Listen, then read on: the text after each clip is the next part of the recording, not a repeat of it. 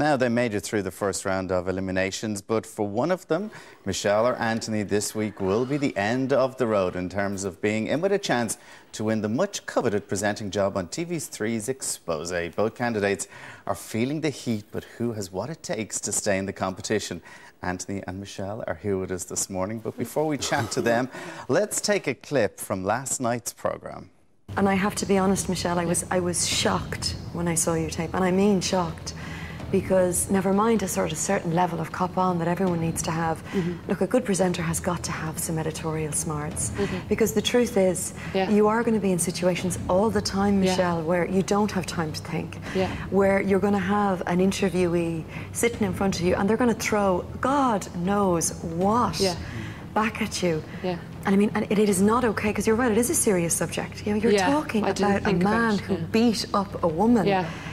Like, whether it's Rihanna or Chris Brown is completely irrelevant. And I was shocked by that question, and it really made me doubt whether you have the ability to go forward and do this. I totally take that on board, but I do think I have the ability to go on and do it. I can learn very quickly, and I know I just need to check in my head, hold on, can you say this? And I would do that if I went for it.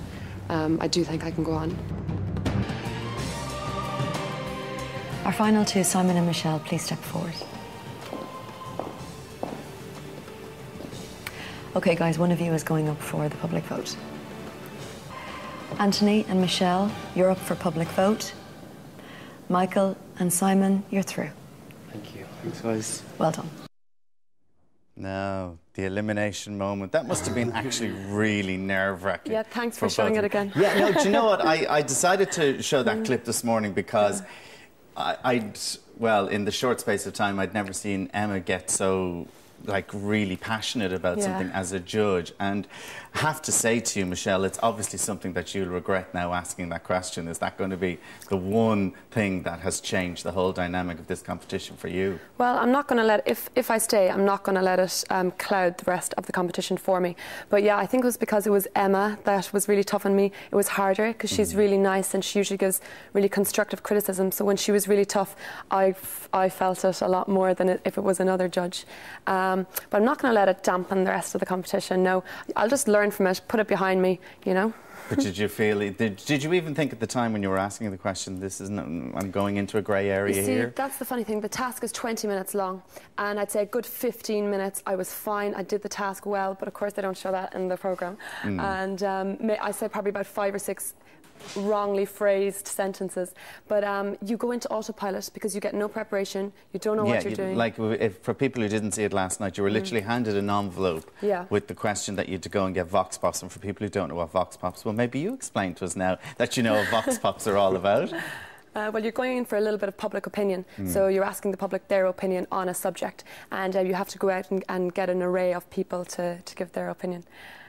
How did you find it, Anthony? How did you find the whole thing, the Vox Pops last night? Why do you think you were in the bottom two? I had a bad day that day. I actually went into it thinking, oh, this is going to be great, it's going to be great fun, I'm going to try and get as many opinions as I can. But as soon as it started, I started watching other people's, the way they're actually getting into it, and I was second last. We're looking at you here running around, running around the street. I mean, you said your head just went to mush. Did everything just become too much for you? No, it wasn't too much. It was that the adrenaline kicked in, and instead of focusing the adrenaline, I used it to try and get as many interviews as I could, instead of actually looking for one good answer off everybody. And that's what happened. It wasn't that was too much, adrenaline just went woof. Because, I mean, like, even the judges were saying Vox Pops and an expose presenter, if you're on the red carpet at a big premiere, you have to grab somebody and get those killer questions in those straight away. And the funny thing was, in a different situation, I would have stopped for 2 seconds if something else had gone wrong. Would have stopped for 2 seconds, thought about it, and said, "Hold on, how can I work this out?" But because it was that 20 minutes, you're trying to get as many people in as you can. It just went mad. It was like, oh, where'll I get the next person? And then people were running away from you, as I saw on screen. It was like, no, go away, I don't want to talk to you. So how have you been finding the whole experience of the last couple of weeks? I know last week was the auto cue test, which we have them here in studio and stuff. I mean, is it totally different to what you were expecting? It's not totally different from what I was expecting, but... because you've done a little bit of this before. You win a competition to do red carpet at the MTV. It's not totally different from what I was expecting, but I think before I was the type of person who'd watch reality TV and shout at the TV and say, oh, you idiot, why are you doing that?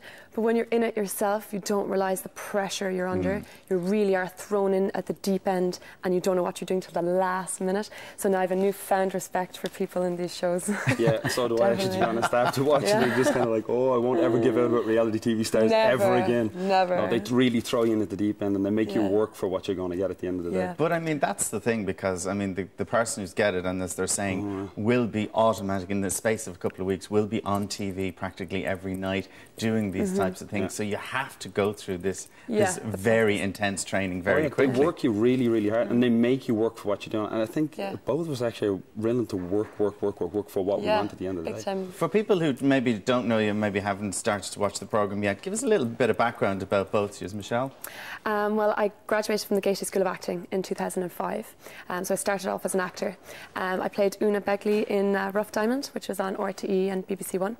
I entered an MTV competition and got to do some red carpet reporting for that. And how was that? That was brilliant. Again, it was thrown in at the deep end. I had to go on the red carpet, be in with all the press. And for anybody that doesn't know what that's like, it's not at all glamorous. No, it's a scrum. It's a scrum, and you're like trying to dig your way through all the press guys and shout at celebrities to get their answer. Try and get you to come over to them. So you wink or you do something different to try or and shout their name or whatever. It's a complete crash course for me. But it was really exciting, and it really gave me a taste for presenting. And I really know that I really want to do this after that whole experience. Anthony? My background is completely different. I went into business because I was kind of thrown into school by my family, and then went from business into public relations, communications, because I felt I needed to get a master's in something to go on in education.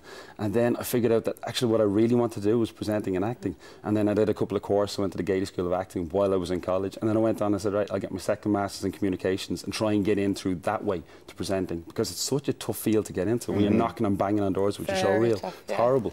So I said I'd get the education behind me first and try and move on from there, and I did. I got both my masters, and then I've just been knocking on doors with showreels ever since, banging them down. Now, I mean, the thing is, watching it, I actually think there's more competition among the fellas than there is among the girls. And for the first time, you would have actually thought the girls would be... The girls seem to be gelling a bit more. The guys just seem to have daggers out for each other. Is that right? No, not behind. On the screen, you could actually maybe see that, but behind the scenes, there's nothing going on yet between anybody. They're all different characters, so there's two extremes at both ends, and then it kind of runs through the middle. Is it? I think there's a lot of public opinion out there that maybe it's time for a guy to go on to Xposure. So is that putting a bit more pressure on the guys? Yeah, I've heard that, and I've been watching the polls and the TV3 website, so I've been seeing that it's kind of going up and down.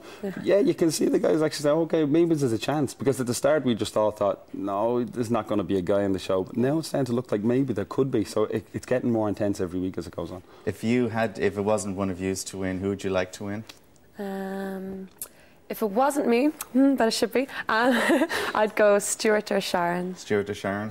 I'd have to say Sean or Danielle. Sean or okay. Now, 5 seconds each. Why should people vote for you this morning? Because I really want it, and I'd be really good and really fun to watch as a presenter, and I'd entertain people. Would you? Yeah.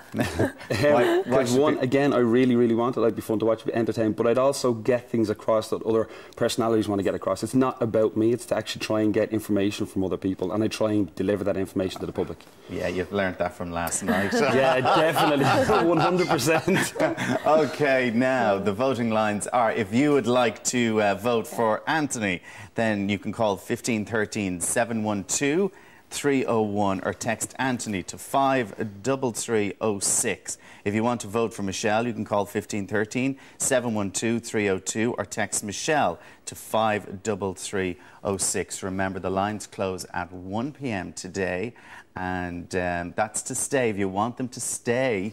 So if you want to vote for your favourite to keep them in the competition, you vote for Anthony or Michelle. The voting lines, as I say, close at 1 o'clock today, and we'll find out who is going on Xposure this evening. So the best of luck to you. I tell you, if you go, definitely Panto, Prince Charming, Cinderella, Tivoli at Christmas, Cheerios, Panto, definitely. Now, listen, best of luck to both of you, and we'll find out. Thanks to everybody who's voted so far. Yeah, big time. All right.